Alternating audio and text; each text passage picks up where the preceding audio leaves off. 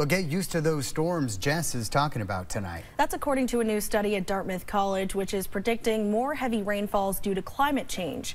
Adam Sullivan spoke with one of the researchers.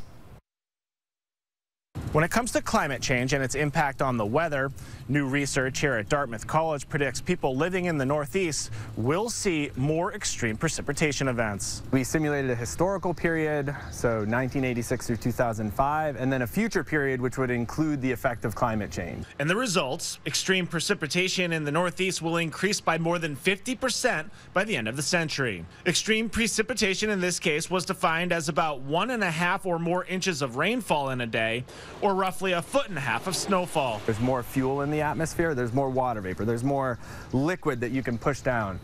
And if it's below freezing, you get that as snow. But in the future, we also expect there to be a lot more rain than we currently have. And the more humid conditions, researchers say, are directly connected to the planet getting warmer over the long term. Yes, you have warmer years and cooler years, but if you look at the trend, so basically like the overarching temperature, you'll see an increase. While heavy rainfall is expected to double by the end of the century, researchers say that does not necessarily mean the same for destructive storms like Tropical Storm Irene that took lives and destroyed countless properties. Because they're so rare and we have so little data about them and it was such a specialized event, it's really tough to say whether we're going to get more Irenes or less Irenes. We're much more comfortable being able to predict whether we're going to get more of these 1.5+ inch events.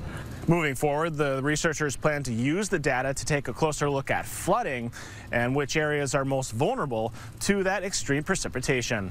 Reporting from Hanover, New Hampshire, Adam Sullivan, Channel 3 News.